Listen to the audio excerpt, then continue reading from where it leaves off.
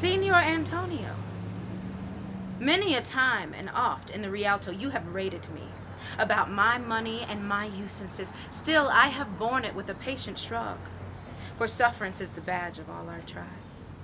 You call me misbeliever, cutthroat dog, and spit on my sacred gabardine, and all for use of that which is mine own. Go to then, you come to me, and you say, Shylock, we would have moneys.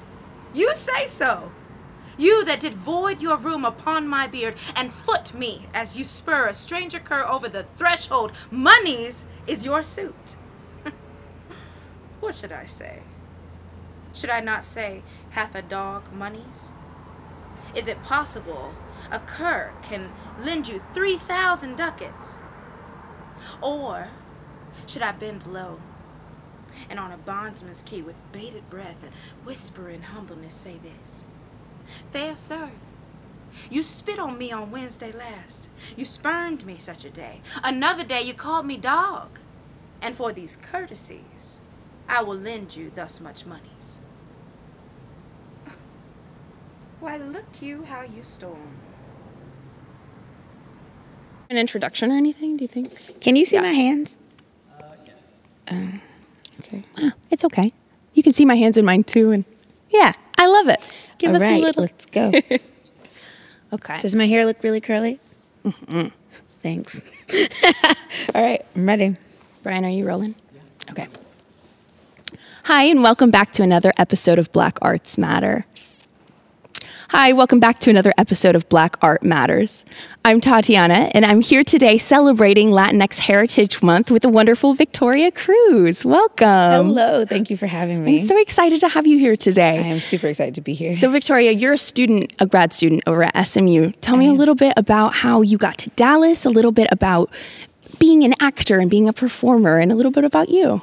Yeah, I started acting pretty young, all in the hopes of pretending all the time because that was fun to me. Mm-hmm. And I later went to college in Pensacola at UWF. Oh, wow. And it is about 20 minutes from the beach. So I decided to go to college at the beach. And, it's a smart choice. And not pay to go to college at UWF. So I took a break from school. And then I moved around a bit and explored and performed, did a lot of dinner theater and like fun little goofy things like that. And then I went back to school after I had my beautiful baby girl and got a degree in communications. Wow. Which I feel like every theater student should have. And then I began doing theater in Birmingham and found a mentor who I love. And she was like, you should go to grad school. You can do it. And I was like, what is that? I was like, wait, they have grad school for theater? I can go to school for free? And I was like, yeah, let's try it. And I went to URDA's twice. And then I fell upon SMU in Dallas. And so that's how I got here. Yeah. That's fantastic. And you recently closed a show at SMU also. I did. I got to do Midsummer Night's Dream. I got to play Bottom, and it was a dream come true. Yeah, I love classical What a fun role. It was so fun and so freeing and so not like anything I've ever done before. So it was amazing. What kind of roles and work have you done in the past? What are the types of roles and things that you normally accept? You know, usually I'm from Birmingham, so we do a lot of like period plays. So I've done period plays. I've played a lot of older black women, which has been amazing connecting with that. But I also got to do fun things like the Angel from Angels in America, but me. So that was cool to explore as a black woman. And I got to do an original musical, which was awesome. It was about a black man who was enslaved in a zoo in the 1920s in New York at the Bronx Zoo. And so it was a story about his life, and that was an experience. Yeah. Wow, what a wild story. Oh, yeah. And what a cool musical to get to be a part of, too. Absolutely. It was an experience. Was it a difficult experience, an exciting one?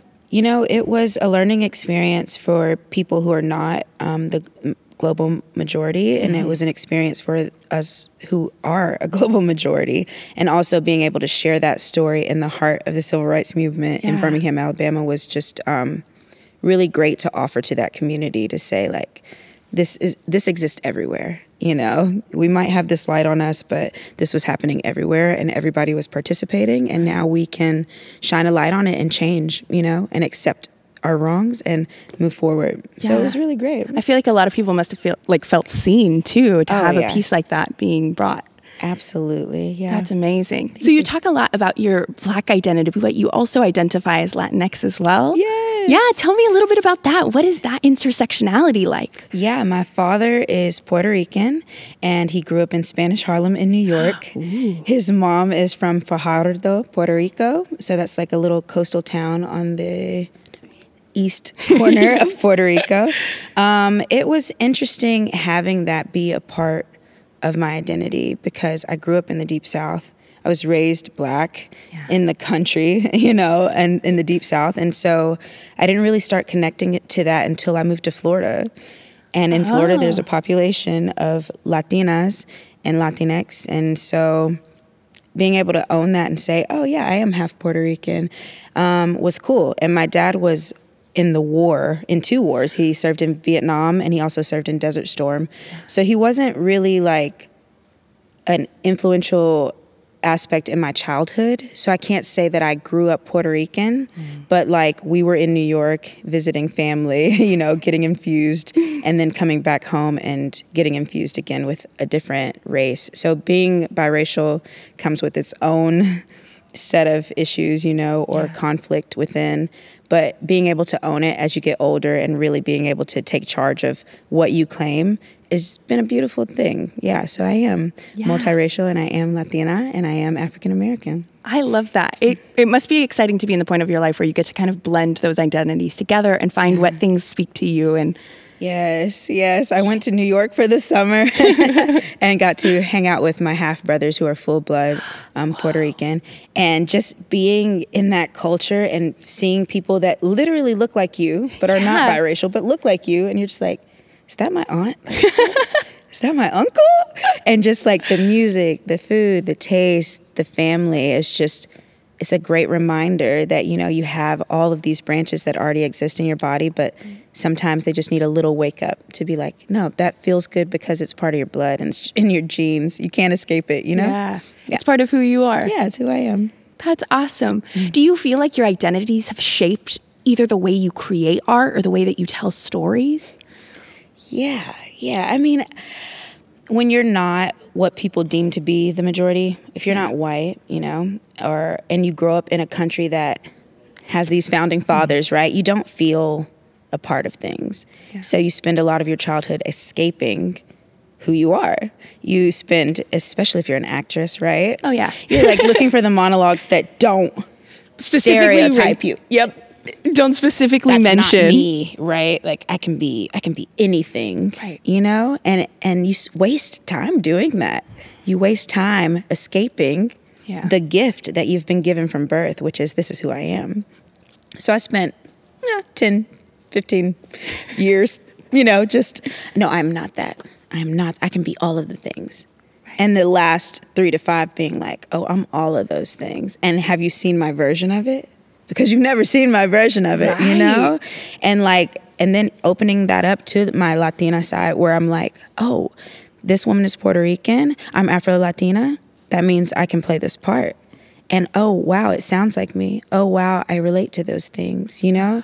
Like we're more alike than we are different. Yeah. And like once you stop trying to avoid who you are, you will come and find all of the gifts that the universe has for you. You and know? you'll find all those roles that just kind of click and you're like, wait, you're right. Gosh, I just met Marisol. I just read that and I'm like, we have to do this. It's such a good, I love that script. We have to do this. We do. Right? and I can do that. Yeah. And I am that, you know? You are all of the things. Just own it. Yes. The more you start owning it, the easier your life will be, I feel. I agree. I feel like I had a very similar experience where I had to be like, I have to confront this. I've been avoiding it. Accept it. Accept it. And it's okay because your avoidance is also part of your journey. And now you can grab on even tighter, you know? So if you were to go back in time and tell your young self one piece of advice or give yourself something, what would you say? I would say go to rehearsal. Go to rehearsal. Stop not going to rehearsal. Go. I say go to rehearsal, and I'd also say, hey, I am Victoria Cruz. You are Victoria Cruz, and you can't change that. So stop trying. Just say yes to everything. Say yes, yes, yes. You know? Just say, I am who I am, and that's cool. Yeah. Gosh, wouldn't you value that at 17? Honestly, and I feel, I don't know about you, I do feel like some people would tell me that. I just had trouble believing it. Absolutely. I wish that those voices had been louder, so. Yeah, I wish somebody would have like smacked me a few times and then like, sit down. I have something to tell you for an hour and you're going to listen, you know? This is serious. Because I mean, who listens at 17? Yeah, that's fair. No, but if you came back as you at 17, you'd be like, whoa. Mind blown. From the future, I need to listen. She has something to tell me. So yeah, I would say be who you are. Yeah. And now that you're on this part of your journey, what do you think is next for you? What kind of projects or ideas or dreams do you see for yourself, for the theater community, for the world? Yeah. Well, I love classical work. I love classical work. Edit that out, okay? I love classical work, and for a long time, I just loved it because it was beautiful and it was relatable, even 400 years later, you know? Yeah. And something about that made me feel like it was for me, like, if that makes sense. When I read a monologue from Queen Margaret, I was like, how does she sound just like my mom? Like, how does she understand grief, or how does she understand love? Like, nobody understands love. I know people and they don't understand, but Shakespeare understands, you know? And I think because it was so transcendent, I was like, I need to do that. And not only that, but I need other women who look like me and other girls that look like me to be like, man, she's so alive when she does that. And I couldn't tell that that was written 400 years ago. Like, I can do that too. Like, if I could see more of me in Shakespeare, I would be so happy, like so happy. And it's something that I hope to spread. Like, I hope to go and work for a Shakespeare company, and some little girl who's my little girl's age, who's like 7 or 8, is just like struck. And they're like, man, I want to do that. Like, if I can inspire other girls who look like me to say I can do that, job done, right? Because representation is so important, and seeing yourself is so important. Like, we watched Vivo the other day. Yeah. And my daughter was like, that girl's like me. I was like, it's the animated movie on Netflix, right? Yes, it's an animated movie on Netflix, and it's a Latina girl, and she is awkward, and she owns it, and she's like, I don't care, I like staying in my room and being weird. And I'm like, that's my kid. She's weird.